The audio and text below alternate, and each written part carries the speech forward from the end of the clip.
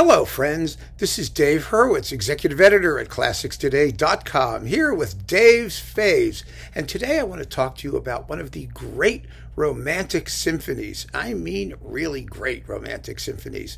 It is George Lloyd's 11th, and it was written in 1985. What, you say? A romantic symphony written in 1985? It could be some sort of strange throwback, some albatross of a decadent and no longer valid musical aesthetic? Bullshit, I say. Romantic symphonies are what they are. I actually have to expound upon this a little bit because I have a thing about periodicity in music. I was trained as like a historian. I mean a real one, not a music historian. I mean, that's where I have my degrees. And history as a discipline, if you look at it and you analyze it, there are many ways to do history. Let me just put it this way. And one of the worst kinds I was taught, and I actually believe this is true, is to write winner's history. Now, winner's history can be very useful. Most, for example, nationalistic histories are winner's history. You know, you exalt the nation by talking about its fabulous victories. You know, the biggest perpetrators of winner's history are the French. You know, because they built a monument to every defeat that they ever suffered. If you look at Paris, it's nothing but monuments built to commemorate defeats. The Arc de Triomphe is, you know, the end of the Franco-Prussian War. The Place de la Concorde is Napoleon getting trounced. You know, it's marvelous to look at all that stuff. But you know, in general, what I'm saying is that music history is one of the very, very worst examples of winner's history. And we're experiencing something of that now because people are going back. We're starting to broaden our view of music history and reclaim female composers, African-American composers in the United States, composers who were, for whatever reason, sidelined. Now, part of the problem of this process is that the standard periodicity, that is, in winner's history, is that music falls into these nice, juicy, convenient periods, which feature famous composers who we think were the most important in those periods. They never were in their own lifetimes, but that's another issue. And we trace the thread of great music as the parade of progress in terms of period after period, succeeding period, and these composers succeeding each other.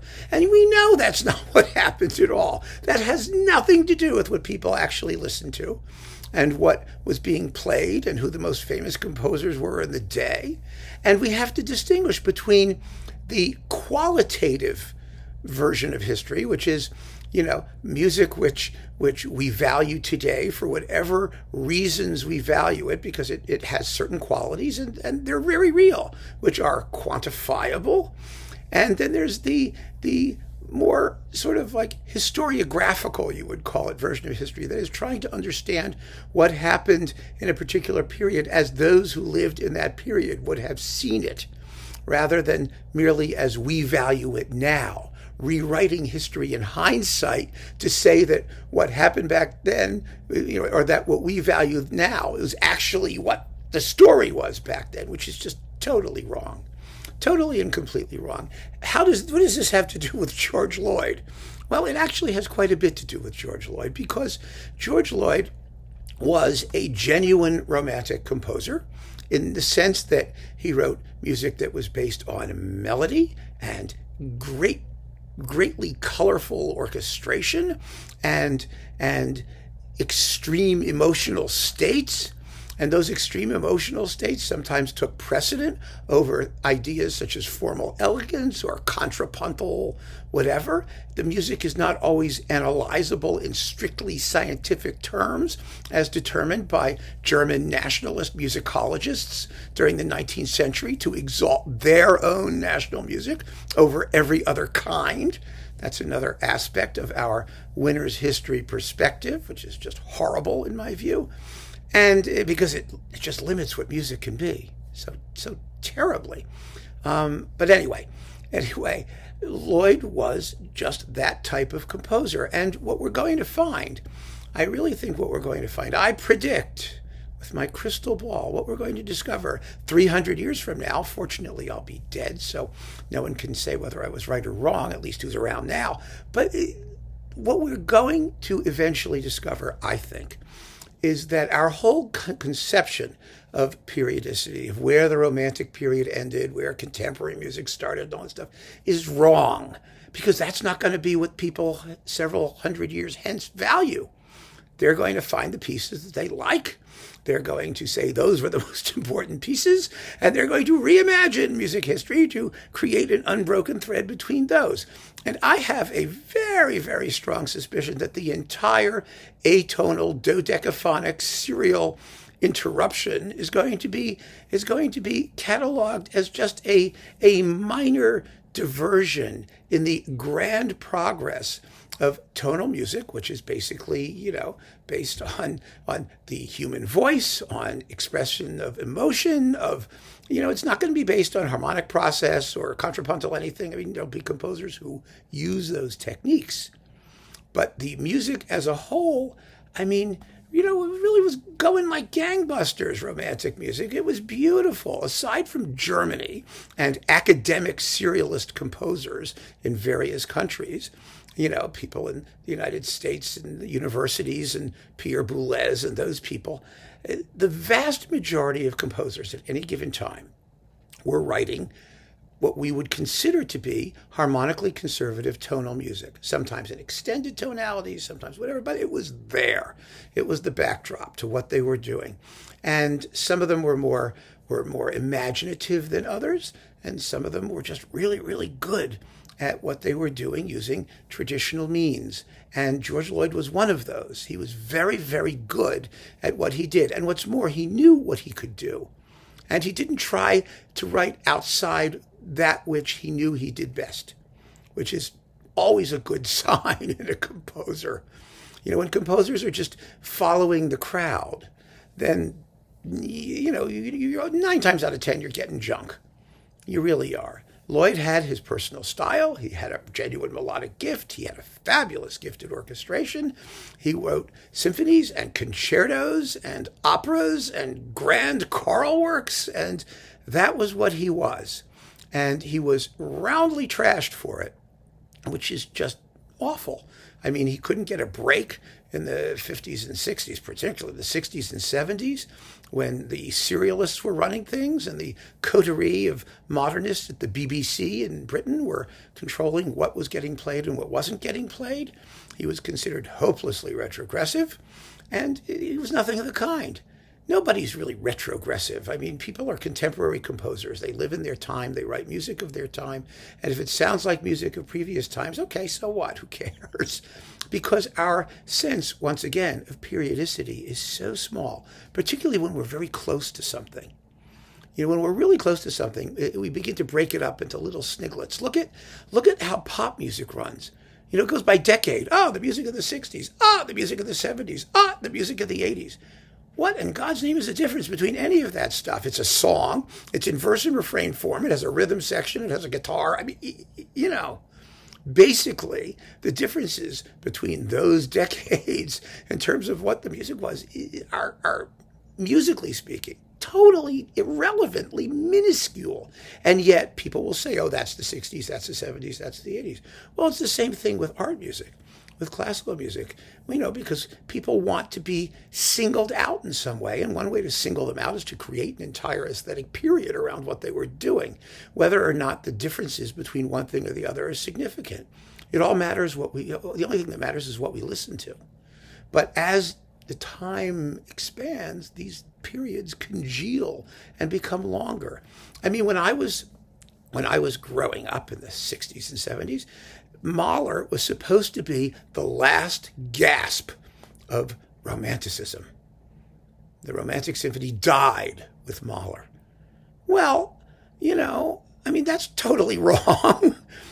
What about Shostakovich? What about Prokofiev? What about Vaughan Williams? What about Jolie Braga Santos in Portugal? What about, there are just millions of composers who wrote beautiful, beautiful symphonies in a recognizably romantic idiom, often influenced or inspired by Mahler. And he was not an end. he was the start of a regenerated view of the symphony, in my opinion, because he inspired a whole raft of other composers. And so that tradition continued. It may not have continued in Germany, but who gives a damn about what's happening in Germany? What matters is what's happening everywhere, and where we find the music that we love to listen to. And that's our history of music. And so George Lloyd belongs to that school. And let's remember, the entire 20th century school of British music, yes, there were composers who did atonal crazy stuff, and avant-garde British composers, and those are the ones who got a lot of play and a lot of attention, but I don't think they were the best composers. We all know that the composers we are interested in as listeners, my crowd, what do we like? We like Britten and Bax and Berkeley and Rawsthorne and Goossens and Walton and Tippett, at least the early stuff. And, you know, we like these composers because they wrote fresh, original music in a recognizable style that appeals to us and that speaks to us. And that is the only thing that makes any difference, not some sort of, you know, pinhead winner's history rewritten to exalt people that nobody cares about. And Lloyd deserves to be cared about. Now let's talk about the 11th Symphony and why it matters and why it's fabulous. This was theoretically going to be Lloyd's last symphony. It was commissioned by the Albany Symphony. He wrote it in 1985. It was premiered in 1986. They recorded it in this glorious, glorious sound here on Albany Records. It is an hour-long life's work of a symphony. It's an extravaganza. It's written for a big orchestra. It has 5 beautifully proportioned movements. It's in perfect Bartokian arch form, actually. It has a vivo first movement, then a slow movement, then a leggero e brillante scherzo, and then a grave slow movement, and then a really ball buster of a finale. And the ending is con exaltation, esultazione, with exaltation. And it's just marvelous. It's full of good tunes. It's powerful. The climax is all just nail you to the wall. This is a guy who really knows what he's doing. And this is a magnificent recording of it. It's the only one there is. And so it really belongs in the collection of anyone who really enjoys romantic symphonies. Big, beautiful, colorful, shameless, romantic symphonies. It's that simple. And I know took me a long time to get here, and I apologize for that. But, you know, works like this really do, I think, ask questions about how we consume and receive music, and how pieces that I think deserve a lot more attention than they get come to our notice. Thank God for recordings.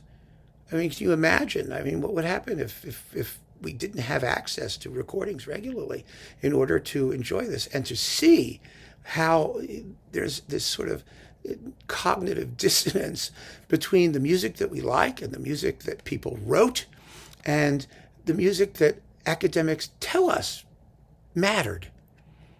It's a big, big conundrum. And the only answer to it is to find the stuff you like, which thank God is available, and enjoy it to the max. So keep on listening, friends. Thank you so much for joining me. Take care.